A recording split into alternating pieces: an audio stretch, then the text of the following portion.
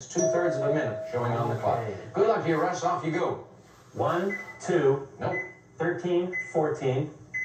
Nope. 1, 14. That's right. 4, 5. Nope. 5, 13. Yes. 7, 8. Nope. 10, 11. Nope. 3, 6. Nope. 8, 6. Nope. 9, 12. Nope. 10, 3. Yeah. 2, 15. No. 4, 7.